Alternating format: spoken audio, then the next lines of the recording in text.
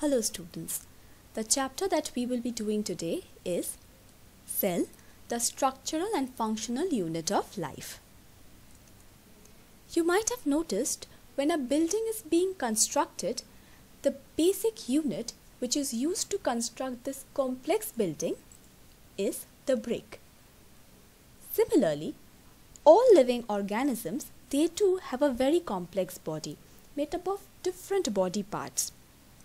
They are so different from each other, yet they are all composed of tiny units just as the brick, which is called the cell. The cell performs all functions of the organism for its survival. So, what is a cell? A cell is defined as the structural and functional unit of all living beings. It is the smallest part of the body of an organism which is capable of independent existence and of performing all the essential functions of life. This is a very important point, that this cell, it can survive independently. It does not require any additional assistance for its existence. It is capable on its own. Plus, for the survival of an organism, certain functions need to be performed. And basically, these cells, they can perform all the essential functions of life. Every organ in our body, let's say the skin, the brain, the muscle, and even the bone, they are made up of hundreds and thousands of cells. Similarly, every part of a plant, let's say the leaf, the flower, the root, all are made up of large number of cells. Every cell has its own life. Old and weak cells in the body continually die and are replaced by new cells. We ourselves too began our lives as a single cell. The branch of biology which deals with the study of cells is called cytology. So now we know that it is a very small structure. The cell is very small and it cannot be seen with the naked eye. But the invention of microscope led to the discovery of the cell. The first microscope was developed by Antony van Leeuwenhoek. He was a very simple man. He was an ordinary public official who just used to make microscope out of hobby, and he made the simple biconvex lens. In this picture you can see the frontal and the posterior view of the microscope which was developed by Leeuwenhoek. He developed this microscope, and basically it is comparable to the magnifying glasses that we use today to basically see an object, but we know that we can see certain objects under the magnifying glass. We cannot see very tiny objects such as the cell under the magnifying glass that we use. But Leeuwenhoek's discovery inspired another man named Robert Hooke, who developed the compound microscope. Now the compound microscope could achieve much higher magnification. What he did, he used two lenses in the compound microscope. Leeuwenhoek, he used one lens, and Robert Hooke, he used two lenses in his microscope. He took a slice of a cork and put it under his microscope, and he observed that it was made up of tiny box-like compartments piled up together. To him, this reminded of the rooms or the cells of the monks in a monastery, and so he said that the cork was made up of cells, the cells in which the monks used to live. So Robert Hooke was the first man to use the term cell. Why did he see cells that were completely box-like? Because we know that the cork is made up of the dead part of the plant, and hence all the inside of the cells were basically dead, and he could only see the box-like structures. But the important factor here to remember is Robert Hooke coined the term cell. So this is a very important point, that Robert Hooke coined the term cell. Now we know how the cell was invented. Now let us look at the cell theory. In the year 1838, Matthias Claden, a German botanist, announced that every plant cell is made up of large number of cells, and these cells performed various life processes. In the following year, in 1839, a German zoologist, Theodor Swan, made similar discoveries in animals. So he declared that all plants and animals are made up of cells which serve as the unit of structure and function. Next, in the year 1858, Rudolf Virchow said that all cells arise from pre-existing cells. So, all of these three major points came together, and hence the cell theory was proposed.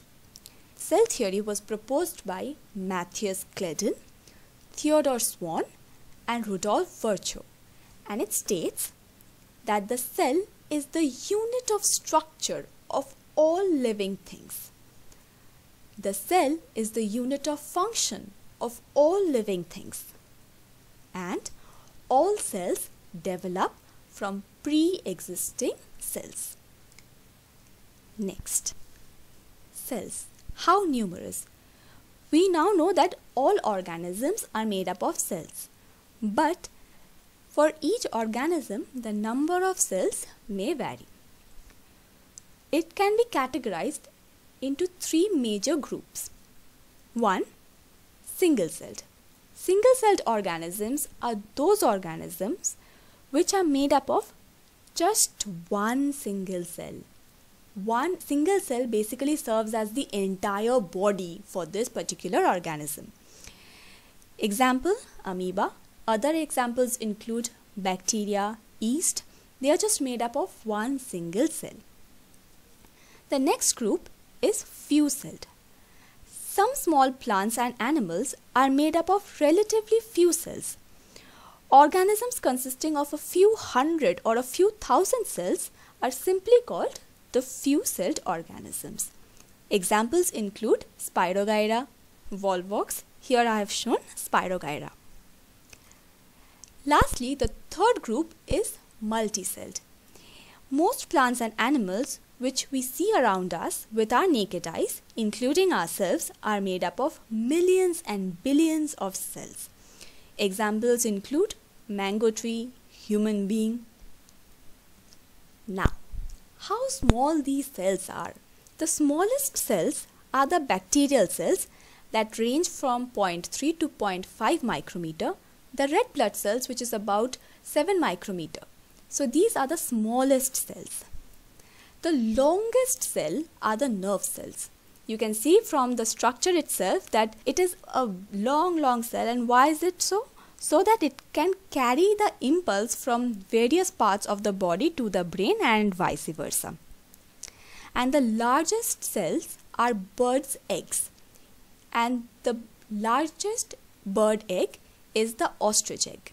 Cell shapes to perform various functions. Cells vary greatly in shape. They may be disc-like, polygonal, rectangular, cuboid, thread-like, branched, or even irregular. These shapes of cells are often related to different functions they perform. For example, the human red blood cells or RBCs are circular. Why? Because they have to transport oxygen to various parts of the body. Next, the white blood cells or the WBCs are amoeboid, so that they can squeeze through the capillary walls. Nerve cells are long so that they can conduct impulses from distant body parts to the brain and vice versa. Guard cells of stomatal pore in leaves are bean-shaped to open and close the pore. Here we can see the images. These are all single-celled and there are different structures. This is the fat cell, which looks like circular. Then there is the nerve cell, which is long and elongated. This is the amoeba. The white blood cells, they also resemble the amoeba shape because they need to squeeze through the capillary walls of the blood vessels. This is the human sperm. This is how it looks.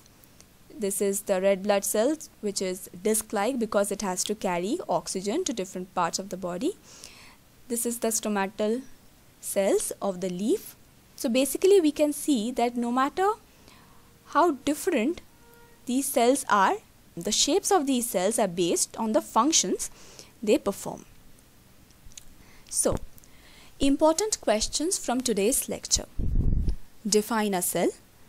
What is cytology? Who invented the simple microscope? Who coined the term cell? What is cell theory? Who proposed the cell theory? What is single-celled, few-celled and multi-celled? Give examples. Name the smallest, longest and largest cell. Why different cell has different shapes. Here I am going to add that for the first question, define a cell. If it's a 2-mark question, you will just write the definition which was provided in the previous slides. But if it is a 4-mark or 5-mark question, you are definitely going to provide a diagram of the cell. The diagram I am going to be updating in the part 2 of this lecture series. I will add that and then I will give you the entire 5-mark answer for this definition of cell. For the rest of the questions, the answers are already provided. If you did not understand any topic and need a little more understanding or explanation, do let me know in the comment section down below. And yeah, have a good day. Happy learning. See you next time. Bye bye.